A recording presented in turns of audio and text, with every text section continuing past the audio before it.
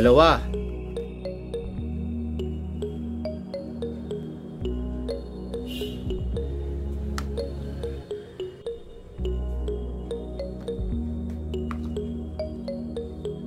EBL 600 mAh 9 volts 6F22 Lithium Ion Rechargeable Battery.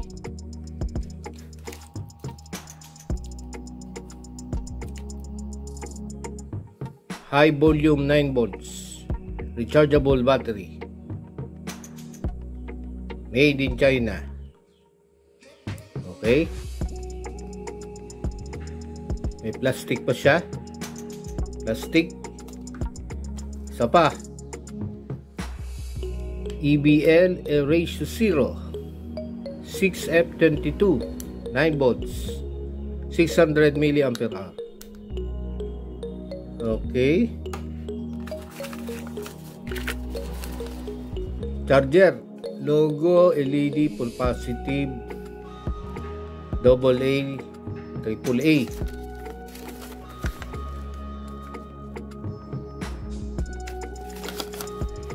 Okay. Charger EBL Smart Rapid Charger AA, AAA 9 volts nickel metal hydride nickel cadmium. Natin 9 volts AA, AAA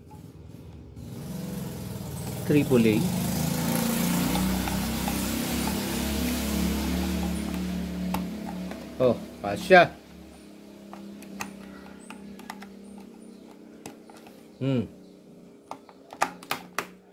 220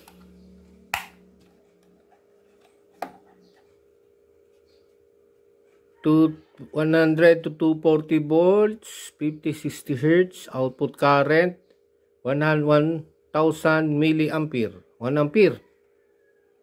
Okay. At 9 volts 80 milliampere.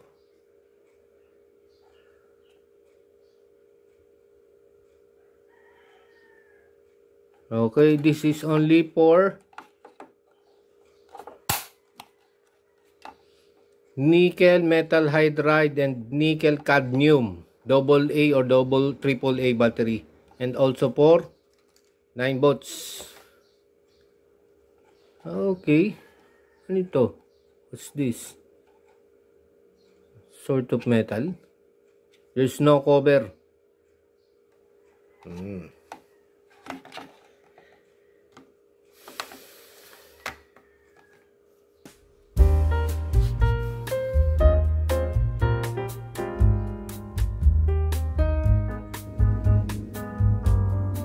Test natin kung meron pa siyang charge. Set natin sa volts DC.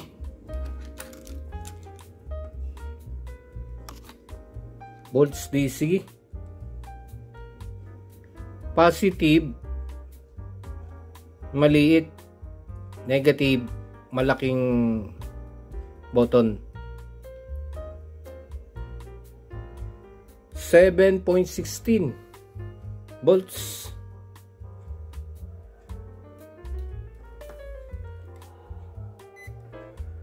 Itong isa positive yung maliit, yung malaki negative. 7.16. Okay,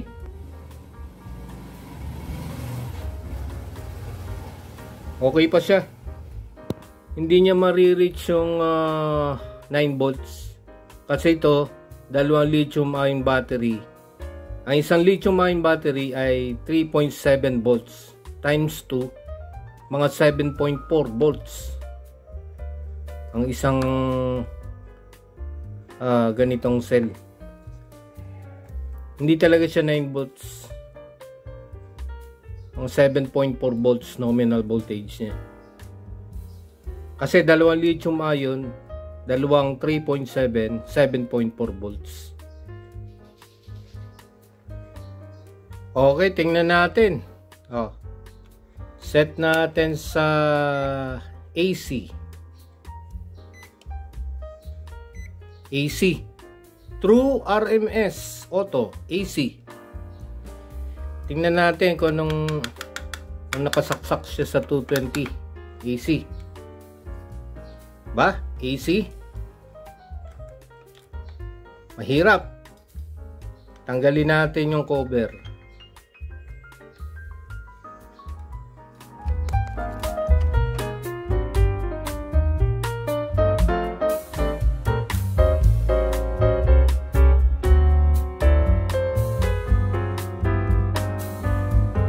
$229.230.6.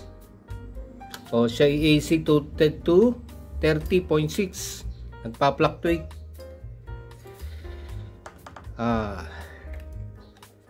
220 volts pa siya. Tingnan natin. Ayun.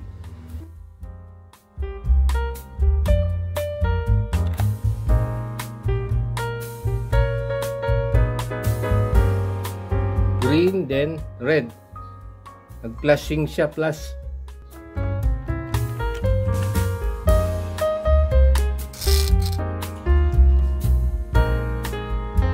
Tingnan natin kung mag-charge pa rin siya. Kasi ito fully charged na eh.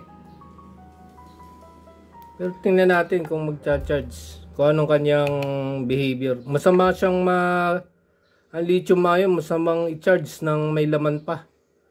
Pero tingnan natin.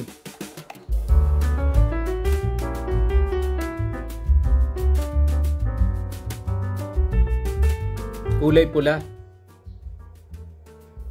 Diba ang charge niya 7.16 volts. Tingnan natin kung magpo-full charge siya. Kulay pula.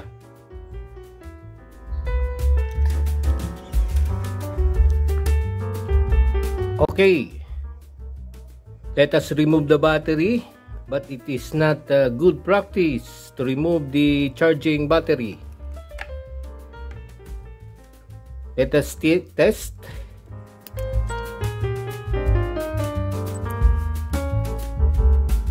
$7.29 volts. So the battery is charging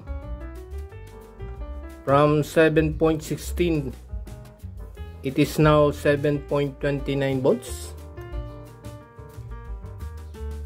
So the battery is okay. Let us test again the open voltage, charging voltage.